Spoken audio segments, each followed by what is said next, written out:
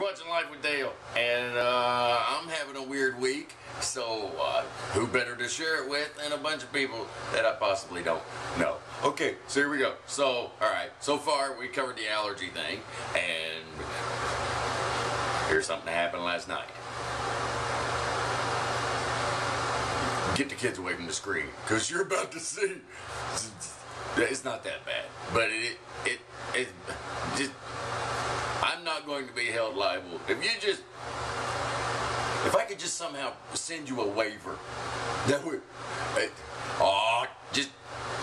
here we go. Okay, we're gonna start this off slow. This is my leg with shorts on, so that way you know and you don't call anybody and say Dale was naked. This is my other leg with the pant leg pulled up. We're scanning across.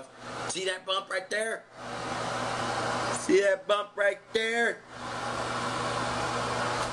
See the two big bumps right there? There's another bump there. 3. And another one.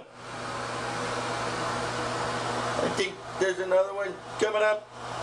Right, oh, there it is. These are bites. There's some more back there, if you can see them. And there's a couple on my ankle. Okay.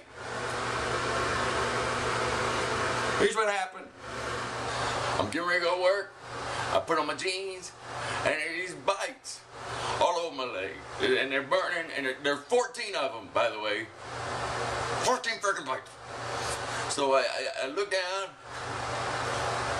ants all over. There's ants all on my leg, on my sock, and climbing, and I'm beating the ants, right? And then some of them get jumped over the other leg because I'm beating them with that pant leg. And then I got bites on the other leg, but I can't even show you where they're at because they are in what we call rated R area.